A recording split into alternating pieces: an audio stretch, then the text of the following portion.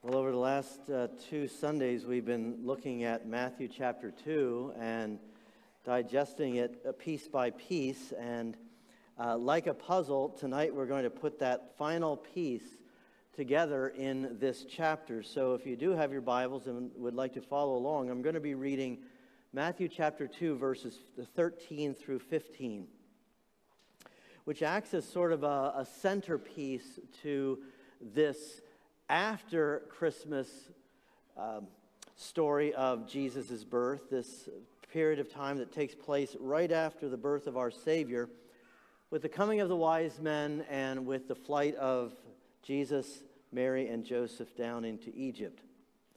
I'm going to read verses 13 through 15 of Matthew chapter 2.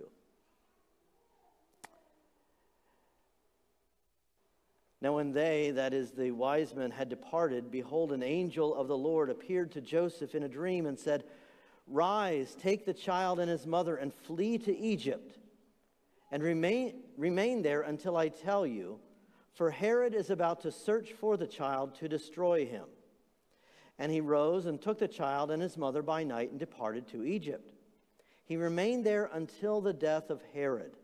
This was to fulfill what the Lord had spoken by the prophet, "Out of Egypt I have called my son." Let's pray together.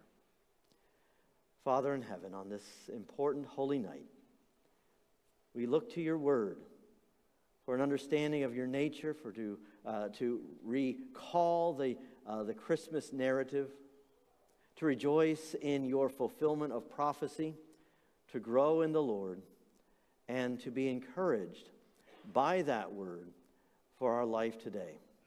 So we pray that you would encourage us through the hope of Scripture, and may we rejoice in new ways this Christmas for having been called out of Egypt like Jesus himself was. In his name we pray, amen. Well, everywhere in our life of faith, Jesus has already been there. Everywhere you go, Jesus has already blazed the trail. Do you realize that? In fact, he is with us now. But wherever we have gone in this world, in our life of faith, Jesus has already walked that road. Do you remember the timeless Christmas special, A Charlie Brown Christmas? I do, and I remember it well. Charlie Brown is the director of the Christmas play, and he approaches Frida and Pigpen. Now, you know who Frida is. She's the girl with the naturally curly hair. You know who Pigpen is. He's the kid who always has a cloud of dust surrounding him. He is that one who apparently doesn't wash and is, in fact, embodies the name Pigpen. Well, as Charlie Brown is directing this play, he approaches Frida and Pigpen about going over their lines. And of course, as you know, Pigpen is surrounded by a cloud of dust, and this exasperates Frida, who's afraid that Pigpen's dirt will destroy her naturally curly hair. And Frida says this, "I can't go on. There's too much dust. It's taking the curl out of my naturally curly hair." Charlie Brown responds with these words of wisdom. He says to Frida, "Don't think of it as dust. Think of it as maybe the soil of some great past civilization. Maybe the soil of ancient Babylon. It staggers the imagination. Pigpen may be carrying soil that was trod upon by Solomon or even Nebuchadnezzar. Well, the Word of God carries the spiritual soil that was trod upon by the Old Testament saints, by Moses, and in fact by Jesus Christ. Jesus, even in his infancy, blazed a trail of prophecy and sacrifice that we follow too if we would just believe in him and follow him in faith. Now, in our text this evening, Matthew points out yet another prophecy that Jesus fulfilled in his birth, the prophecy of being called out of Egypt. in verse 15. And it starts with Joseph, Mary, and Jesus fleeing to Egypt, verses 13 and 14, and then ends with the three of them returning from Egypt. Now, the striking thing about this is that it essentially reenacts the migration to Egypt by Jacob and his family, and then, following that, the great Exodus 400 years later out of Egypt, 1,400 years before Christ. And this shows us, as a fulfillment of prophecy, that Jesus, in a sense, is walking the same road traveled by his ancestors and shows him blazing a trail that we ourselves follow in salvation. Now let me explain. Look at two dimensions of this being called out of Egypt. The first thing I think we see in verse 13 is the call of God's Son. Jesus Christ, the Son of God, being called. Now the wise men left another way. We see this in verse 13. And when they, the wise men, had departed, behold, an angel of the Lord appeared to Joseph in a dream and said, "Rise, take the child and his mother and flee to Egypt and remain there until I tell you, for Herod is about to search for the child to destroy him." Now the wise men had visited Jesus in the home, and they worshiped him. They offered him gifts, gold and frankincense and myrrh. And the wise men who were originally going to go back to Herod and basically report on where Jesus was, an angel in a dream says to them, "Don't go back to Herod. Go back to your place in another way." So they left in another route without telling Herod where Jesus was. And an angel then anticipates, in anticipation of Herod's violent tirade, that Herod is about to kill these children in Bethlehem. This angel in this dream instructs Joseph to get up and flee to Egypt. Now this is interesting, and I believe God had a purpose for this, and I believe that God was doing something amazing through Joseph in the New Testament as a recollection of the Joseph in the Old Testament. Think about the striking similarities between the Joseph in the New Testament, the stepfather of Jesus, and the Joseph in the Old Testament, the one who brought his family down into Egypt to save them alive, Genesis 50, verse 20. See, Joseph of the Old Testament is the first son of Rachel, who's pictured here in verse 18, weeping for her children. There's a connection, I think, between a similarity between that Joseph and this Joseph in these verses in Matthew chapter 2. Look at some of the similarities. First of all, these two Josephs obviously have the same name. But secondly, they both receive revelation from God by way of dreams. They're both dreamers. Joseph in the Old Testament interpreted dreams. Joseph in the New Testament received dreams. Third, they're both sons of Jacob. Joseph in the Old Testament, his father was Jacob, whose name was later changed to Israel. But if you look at Matthew chapter 1, verse 16, we see that Joseph in the New Testament, his father is also named Jacob.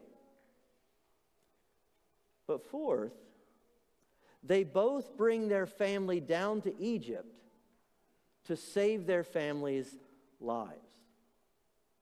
Now, Joseph in the Old Testament brought a large family down to Egypt to escape famine. Joseph in the New Testament brings his little family down to Egypt to escape Herod's sword. So, of course, verse 14, Joseph gets up in the middle of the night and takes the child and his mother Mary, and they depart to Egypt. Now, this is sort of a mirror image of the first Passover in the Exodus, which was also done in haste. In the book of Exodus, we see that first Passover where the children of Israel escape Egypt in haste. Here, verse 14, we see Joseph taking his family and they escape to Egypt in haste. It's a mirror image. And it was done at night, and it was done in anticipation of the firstborn, at least in Moses' day, of the firstborn in Egypt being slain. And here, a few verses later, we see other children being slain, not necessarily firstborn, but children being destroyed. But the contrast here is that instead of fleeing out of Egypt like the children of Israel did so many years earlier in the days of Moses, Jesus, Joseph, and Mary flee into Egypt. And in this case, Egypt becomes their refuge. Now remember, it's only a temporary asylum because they will eventually be called out of Egypt. And there's a great deliverance awaiting them. And here, I think, is where the fulfillment of prophecy comes in. Look at verse 15 now. And they remained there until the death of Herod. This was to fulfill what the Lord had spoken by the prophet. Out of Egypt I called my son. Now that prophecy that is written here in Matthew 2:15 is a prophecy that comes from the prophet Hosea. And it's Hosea chapter 11, verse 1. And in that prophecy in Hosea's day, in the 700s BC, in other words, 700 years before Jesus was born, Hosea recalls a day when Israel was still in its infancy. Now, if you read a few verses down in Hosea chapter 11, you see that Hosea is actually giving them a harsh chastisement from the Lord because the northern king of Israel, kingdom of Israel, they were trying to flee to Egypt to escape the terror of Assyria. Now, we can't go into all the history behind that, but that prophecy, out of Egypt have I called my son, Hosea 11:1, actually prefaces a prophecy against Israel for being unfaithful and trying to flee to Egypt when they should have stayed in Israel and trusted the Lord for their deliverance. But again, Hosea recalls a day when Israel was still in its infancy, when they were in Egypt and they were called out for the very first time.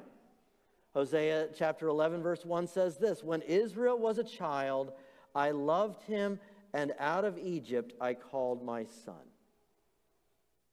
So when the children of Israel were enslaved in Egypt for 1400 years before Jesus, and they cried out to God, God delivered them via the Exodus under the leadership of Moses. But then in Hosea's day, several hundred years later, the Israelites had kind of grown up, as it were.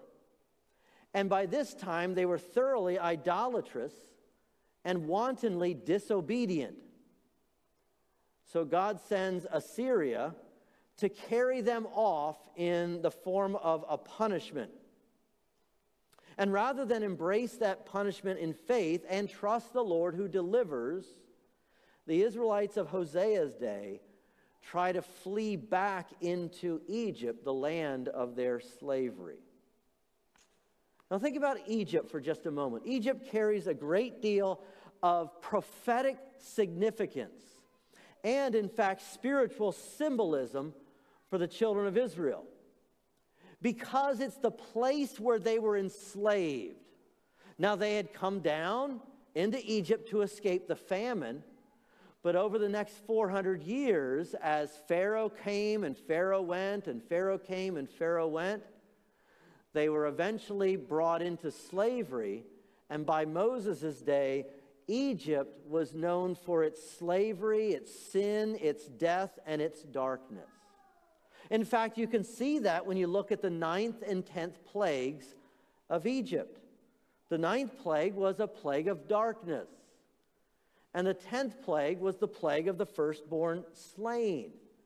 That act where God destroyed the firstborn of all Egypt and allowed the Israelites to escape that slavery. But that 9th plague was a plague of darkness. We find this in Exodus chapter 10, verse 21. Then the Lord said to Moses, "Stretch out your hand toward heaven, that there may be darkness over the land of Egypt, a darkness to be felt." Such a palpable darkness that you could not even see your hand in front of your face, and that there was even a feeling of the darkness upon the children of Israel. But we're told in Exodus, in that same chapter, that there was light in the dwelling places of Israel. Now, when Israel went to Egypt while Joseph, their forebear, was still alive, Egypt had been a place of refuge. But by Moses' day, it was that place of slavery and darkness.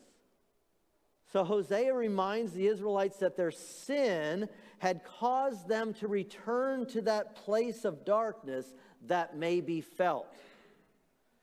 And if God called them out of Egypt, they should not be trying to go back to Egypt. But even so, if God can call them out of Egypt, can he not also do that a second time? So Jesus fulfills this prophecy in which the children of Israel, or like the children of Israel, he would be called out and carried out of Egypt, the land of slavery, sin, death, and darkness. Yet not for his own sake, because he's already free, he's already sinless. His is a life of light and, of course, life. So being called out of darkness, being called out of Egypt was not for his sake, it was for our sake. So we see a call of God's Son to come out of Egypt. But knowing that this was not for his sake, but that it was for our sake, we also see this call out of Egypt as a call for God's people. Not only God's Son, but also for God's people. Now, this seems like a rather insignificant detail, Jesus being called out of Egypt. So what? We pass over it year after year after year. We focus on the shepherds and the wise men. And we have all the pageantry of all the shepherds and the wise men and the angels and the baby Jesus. Why this insignificant detail? Because I think it has great gospel importance for us. Because it's a trail that Jesus blazed in our own deliverance. In fact, Jesus, again, even in his infancy, acts as a hinge between an old Exodus and a new Exodus, between an old people of God and a new people of God. Because what have we done? We have willingly fled to Egypt, the place of slavery, the place of sin, the place of death, the place of darkness. Where do we find ourselves? We find ourselves resorting to this place of Egypt with a darkness that can be felt. But because Jesus was called out of Egypt and was able to live so that he can grow up to become a man, he can go to the cross, suffer the death, enjoy the resurrection, so that we also can be called out of Egypt to be God's child as well. See, Peter reminds us of this reality in the often quoted verse, 1 Peter 2:9. Peter says this, "But you are a chosen race, a royal priesthood, a holy nation, a people for his own possession, that you may proclaim the excellencies of him who called you out of darkness into his marvelous light. God, through Jesus Christ, has called us out of the Egypt of darkness and death, of sin and slavery, in order to live a new life as God's people. In fact, as God's child. And the light of the world shines on us even in our darkness. Isaiah 9:2 says, "The people who walked in darkness have seen a great light. Those who dwell in a land of deep darkness, on them has light shone." But he shines that light on us even while we're in Egypt, but he does not keep us in that land. He brings us out into a new land, the land of salvation. So tonight, we praise the Lord who reveals this seemingly insignificant yet important detail in the life of the infant Savior, Jesus, carried by his earthly father, Joseph, who himself typified the Savior. Because Jesus was saved, he could grow up and become a greater Moses, leading us out of darkness of slavery, the darkness of sin, the darkness of death, and live now in a new promised land of love and light. See, have you followed the Lord Jesus Christ out of Egypt? See, that's the question for Christmas Eve 2023. Have you followed the Lord Jesus Christ who called you out of Egypt, just as he called his own son out of Egypt?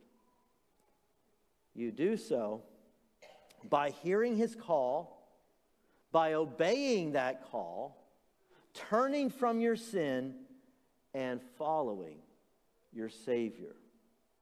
This was to fulfill what the Lord had spoken by the prophet, "Out of Egypt I called my son." Amen. Well, we're going to pray at this time. And after we pray over the next few minutes, we're going to sing that blessed Christmas carol, "Silent Night." It's an opportunity for us to show the light that we have inside us, to show it outwardly by lighting our candles. Now, you should have a candle. And while we're, in just a few minutes, the ushers are going to come forward with lit candles, and they're going to start lighting the candles as they come down. And here's what I'd like you to do. If you're at the end of an aisle and you have a lit candle, then take that candle and let your neighbor put his candle or her candle sideways to your candle. If your candle is lit, don't do this. We're having trouble with the fire alarm system. We don't want to get into further trouble. So keep your lit candle like this. The unlit candle goes like this. And then pass it down the aisle. And then after the candles are lit, we're going to rise as we sing Silent Night. So let's pray together to close this time in God's Word. Heavenly Father, thank you for these seemingly insignificant details. Thank you that Jesus Christ reenacted step by step the exodus that you called your people to walk. And as Jesus followed that pathway, he now leads us into that greater pathway, that new exodus out of our own Egypt of death and darkness and sin and slavery. So, Father, thank you for calling us out. Thank you for giving us Jesus, the light of the world, and then calling us to be the light of the world. And I pray that we would do that for your honor and for glory, in glory and in the joy of knowing that we too have been called out of Egypt. In the name of your Son, Jesus Christ, we pray these things. Amen.